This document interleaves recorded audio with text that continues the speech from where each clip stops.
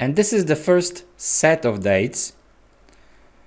The next one is connected with the shipments. So I will pick some lines. I will take one line with Athens desks with a quantity of 1. We don't have it on the stock, but anyway, I will show you how to deal with the dates. Here's the requested delivery dates. This is both in the header and also in the lines. If you cannot see the requested delivery date, you can choose columns, requested delivery date. I will move it up next to other dates. And the deal is, when you update requested delivery date in the header, system will also update all the lines. I will just open it again. It's 1016, your order number.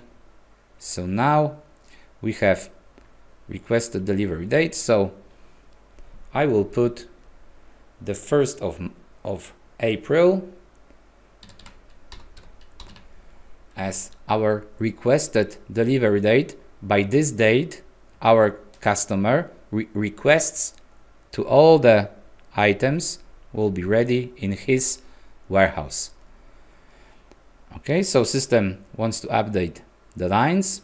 The reason for duplicating those dates in lines is that you can have different request dates for different items in the line.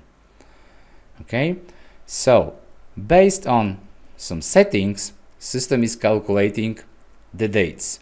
So shipment date is the date that we need to have the item on our stock. Why there's a difference between the requested delivery date and the shipment date? Because we have some rules and some periods we need to obey. For example, in our case, we have outbound warehouse handling time for 10 days. So I can check it in inventory setup also. So we need 10 days for preparing our items. Inventory setup. Here it is. So for all company outbound warehouse entries, we have handling time of 10 days. Of course, this is too much. This is only an example. If we want to connect it with location, you can also put it on location card. Here it is. So in our case, we have additional 10 days to items be prepared by our warehouse. We have also 5 additional days of shipping time.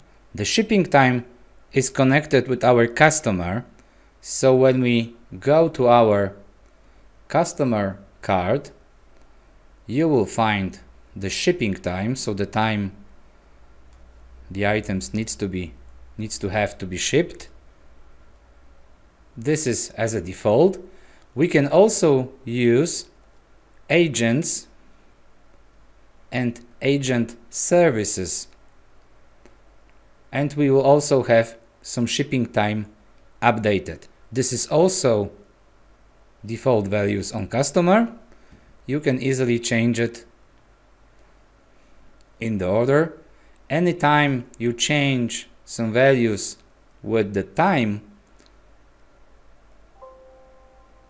the system is asking you about some changes in the dates in the lines. So we change the shipping time for 2 days, and now we need to have our items on the 20th because we need 10 days for preparing and 2 additional days for our delivery.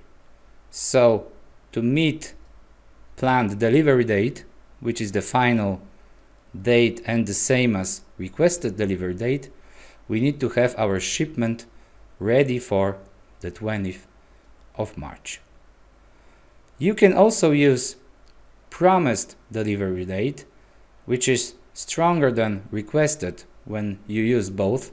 So if we decide to change the date for